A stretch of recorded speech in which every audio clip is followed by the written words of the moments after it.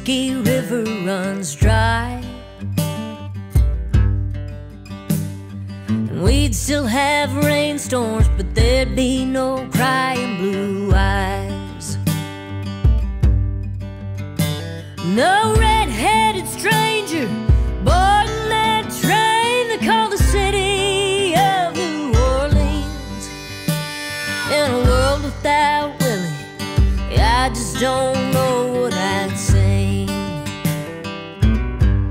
In a world without Willie, I am too close to the ground. No, I don't wanna know how.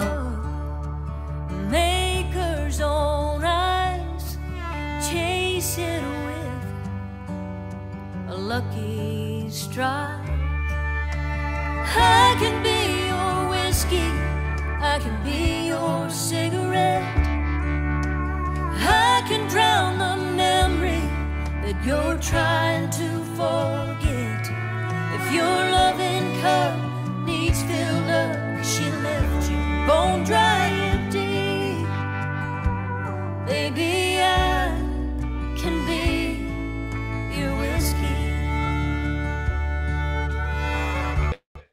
How you doing, Erin? I'm doing good. How about yourself? Good, good. Thank you so much for joining. Super excited about this one, Erin. Well, thanks so much for having me. Absolutely. So, let me quickly introduce you to my audience. I mean, you're a writer, singer, songwriter. Your last album, Faulkner Country, came out last year. Heck of an album.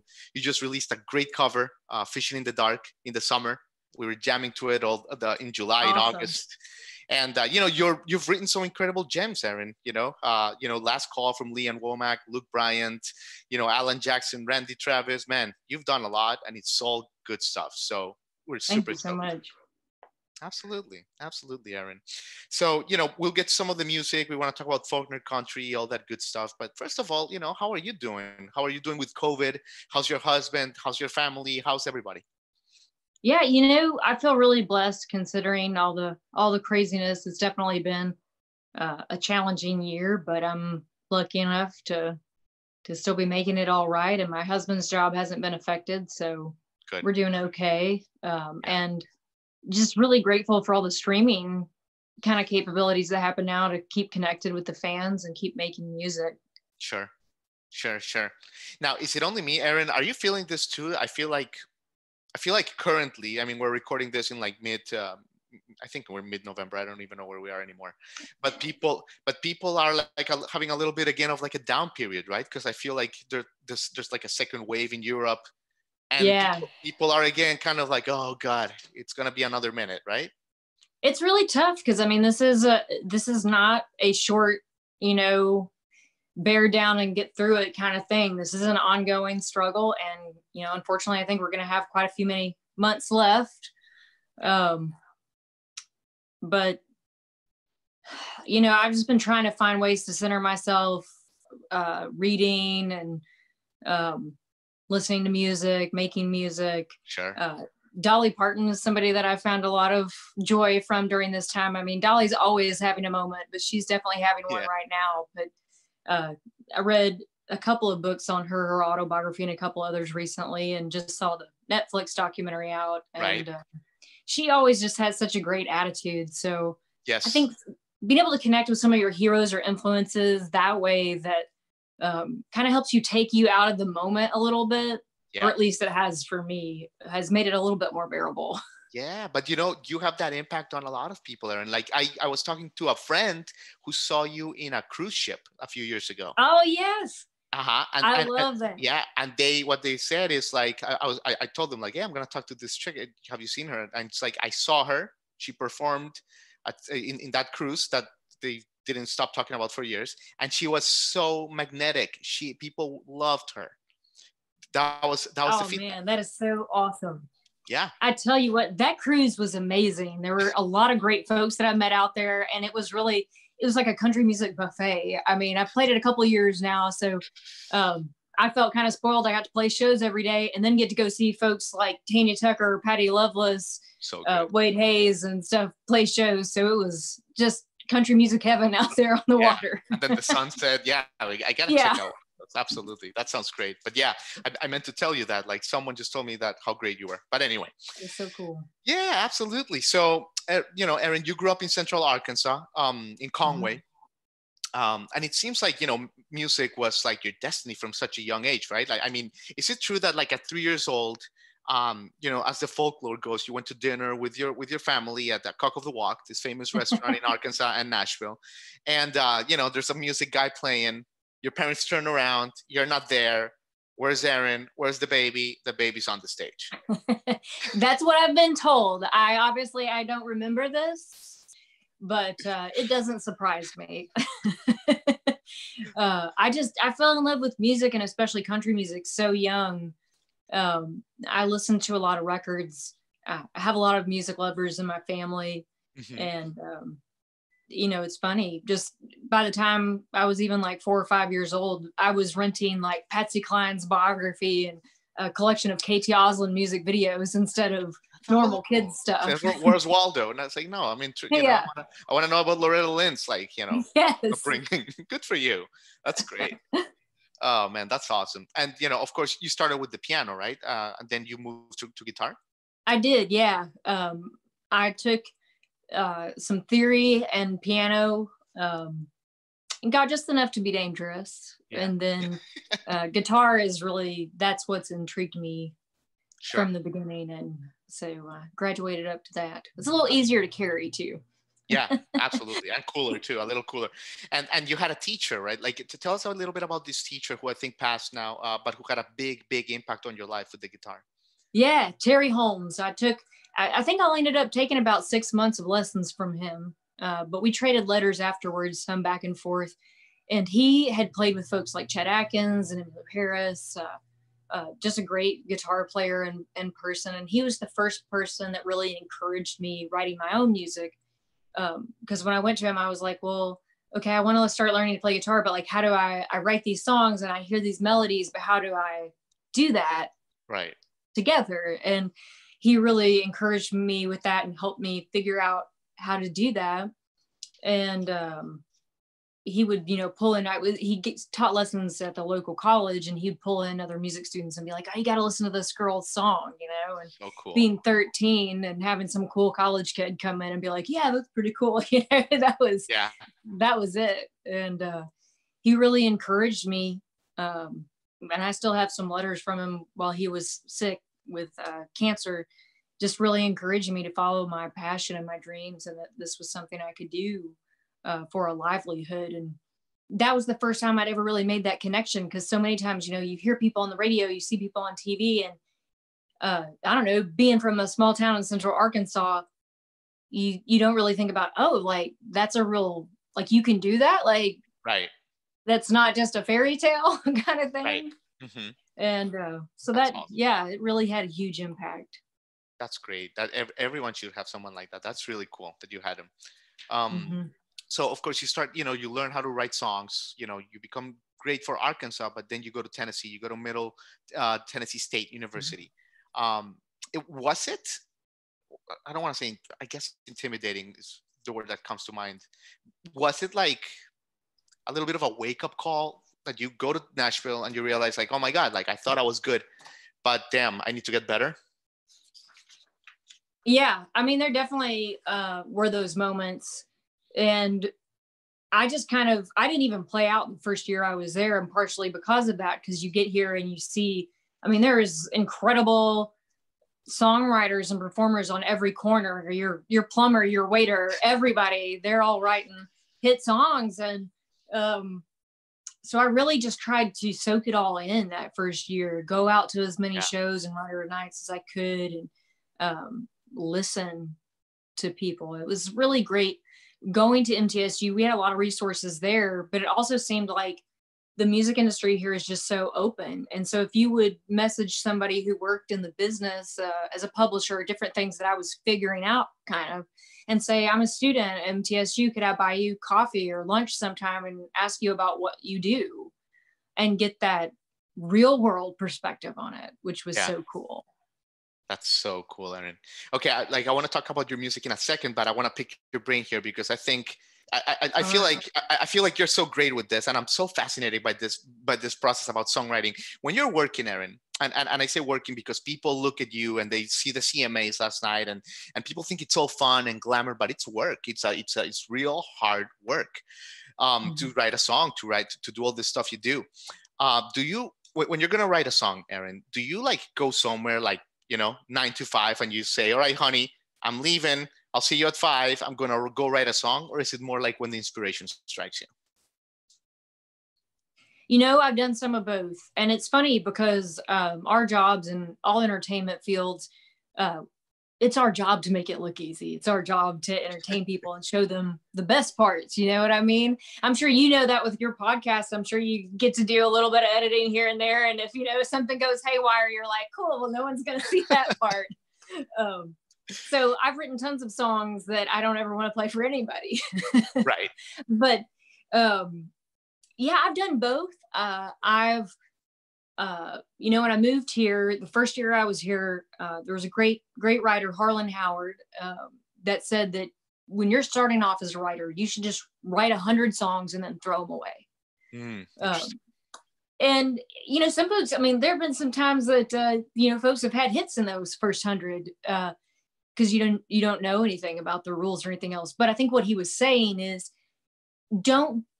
it's real easy to want to get hung up with a song, you know what I mean? And you're striving for that perfection and you want to get it just right. Yeah. But sometimes it's just about going through the motions and practicing and exercising that muscle. A discipline, absolutely. Yeah. And so I've done both. I've written songs at 2:00 in the morning, listening to songs and having that inspiration. And I've also worked as a professional songwriter for years, going down on Music Row to a little writing room and writing songs every day. And both, I think, have their good points. Yeah. Because some of the days when I've felt the least creative or felt like, I don't even want to do this today because I can't, it's the magic doesn't seem there. But you sit down, especially with someone else who's creative, and maybe they tell you a story or they have an idea or just the energy in the room sparks something.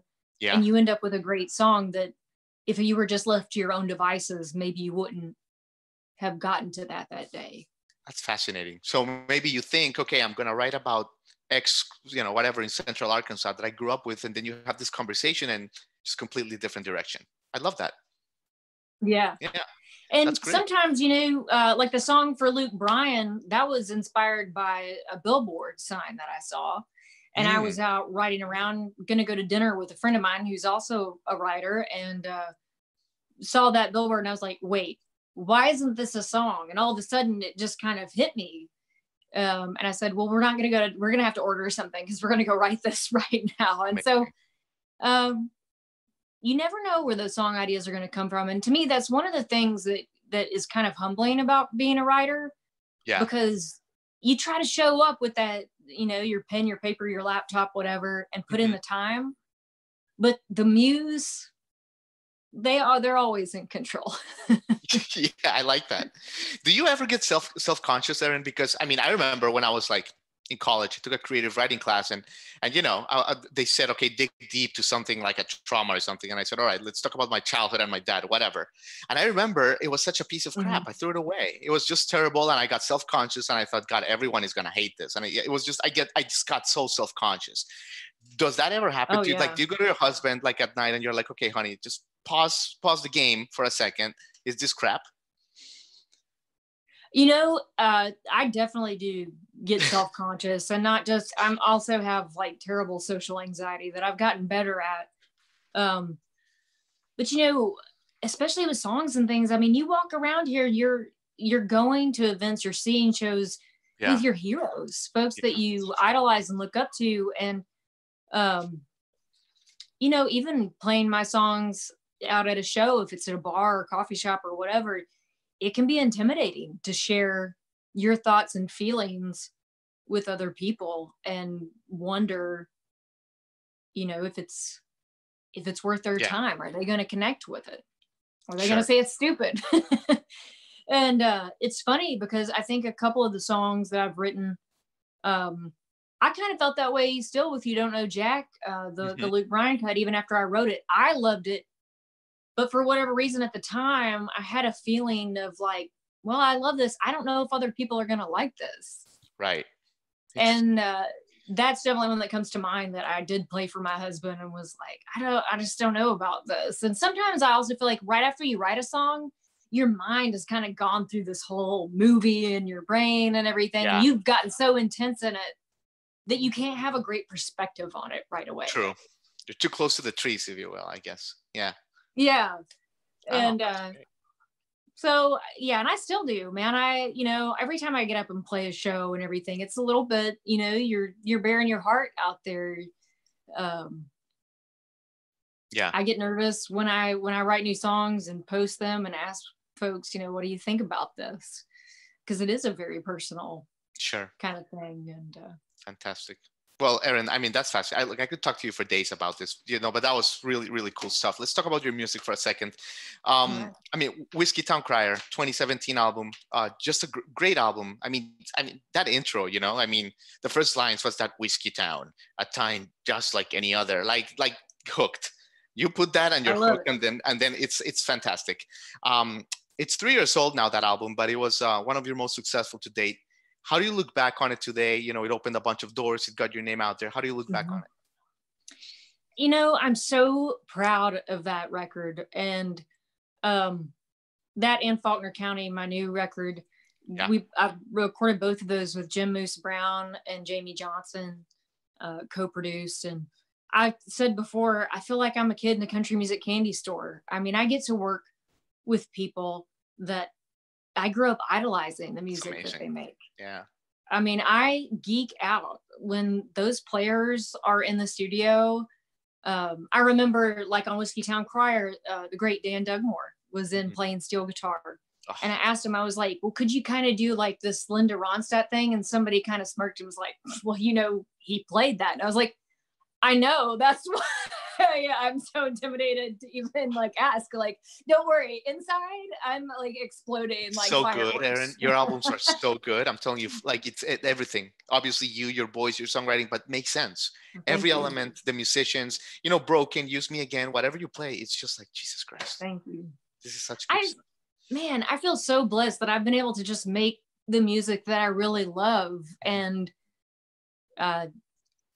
just do it with the writers and the musicians and everybody. Every part of it is just something I love and I'm so proud of. And, if I never got to make any more music right now I feel like that looking back, I would say, yeah, I made the records that I'm 100%. Amazing. This is what I wanted to do. Speaking of Erin in the country music candy store, you say, okay, I want to cover, Nitty Gritty's Fishing in the Dark. And you get Jeff Hanna to play your cover of Fishing in the Dark. Yes. So, I mean, just a couple questions here. Why did you decide to cover this song? And like, how awesome was that you got him and, kind of made it? Yeah. That is a song that I have loved for a long time. I remember being in high school. I went to boarding school. And I remember sitting in the halls with my classmates, and I feel like that was the number one song that like everybody always wanted to hear. And I just love it. I love the imagery in it. And I love, to me, the best songs, they seem simple, they seem easy. Sure. And it just has that light brush stroke painting those pictures, and it makes you feel good. I can't listen to that song without smiling. True. And I was actually playing a show at the Bluebird with Jeff, and he made the mistake of saying, well, if you ever wanted me to play on anything with you, give me a call. Like, I can call you right now. Yeah. And I said, but are you serious? And man, he was so awesome. He came and played on the song, and it's just crazy getting to do that kind of stuff. That's wonderful. Great cover, man. This is awesome. And it came in July when I think everyone needed that pick me up, and it was just so great. It was just so great. Yeah. Thank you. Absolutely, Erin. Well, listen, you've been so generous with your time. Is the rumor true? You may play a song for us. Yes. So, oh my God, what a beautiful guitar you have there. What's that guitar? This is a 1964 Gibson J200. Look at that. Always wanted one of these since I saw Emmylou Harris playing them. Oh my God. And I encourage the audio audience to like just see the video portion, because it's such a badass guitar. It's like a Lamborghini of like country guitars right now. This is beautiful. I really wish I knew the history of this guitar. You know, I wish I could go back in time and know who played this and what its story is, but it's really special to me. And I was lucky enough to get to work out at the Grand Ole Opry for a couple of years, and then got to make my debut after that. And Jimmy Dickens has always been one of my heroes, and especially working with him out there, it's just incredible. You know, he loved music with all his heart, the first day and the last day. You know what I mean? And so the night that I debuted on the Opry, he signed it for me. Oh my God. So this Erin, is Jimmy. You are having so much fun with your career, and we are the beneficiaries of it, because you're giving us such great stuff, because you're having so much fun. We love it. Well, it is the dream come true. That's wonderful. All so what are you right. going to play for us? What are you thinking? Well, let's see. I know you're a big fan of Fishing in the Dark. Should I do that one? Sure. I mean, I always tell my guests, like, if you're feeling something, like, play it, you know, because you got to grab that moment. But if you're not feeling anything, sure. Well, you know, we're going into winter, which, to be honest, is not my favorite season. I enjoy the warm sun. So this song, maybe it'll keep somebody warm this winter.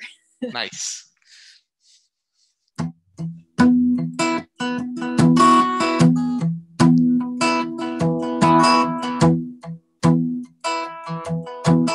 Lazy yellow moon coming up to the night, shining through the trees. Crickets are singing and lightning bugs are floating on the breeze. Baby, getting ready.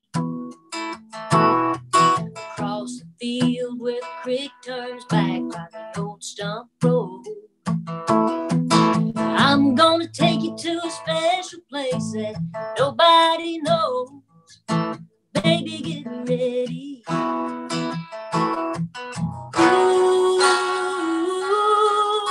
you and me go fishing in the dark, lying on our backs and counting the stars where the cool grass grows.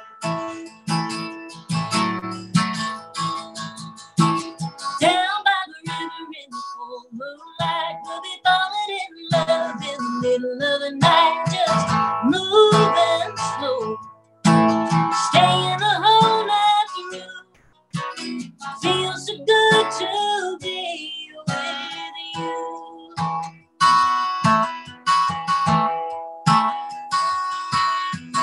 Spring's almost over and summer's gone. Days are getting long. Waited all winter for the time to be right, just to take you along. Baby, get ready.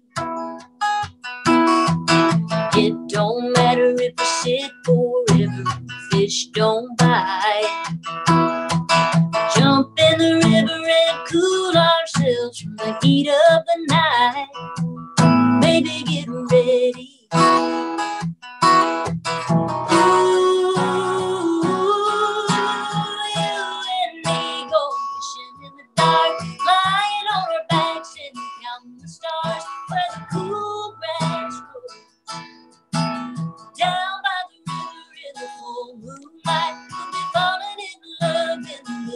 The night, just moving slow, staying the whole night through.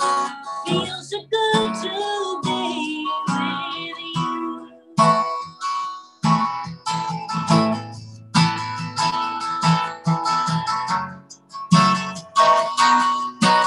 You and me going fishing in the dark, lying on our backs, counting the stars where the cool grass down by the river in the full moonlight. We'll be falling in love in the middle of the night, just moving slow, staying the whole night